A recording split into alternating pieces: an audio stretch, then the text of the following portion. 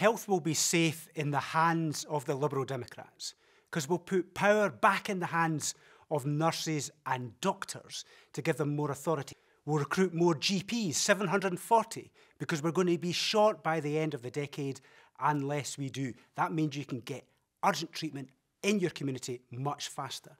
But finally, we'll give greater priority to mental health conditions, often regarded as second class.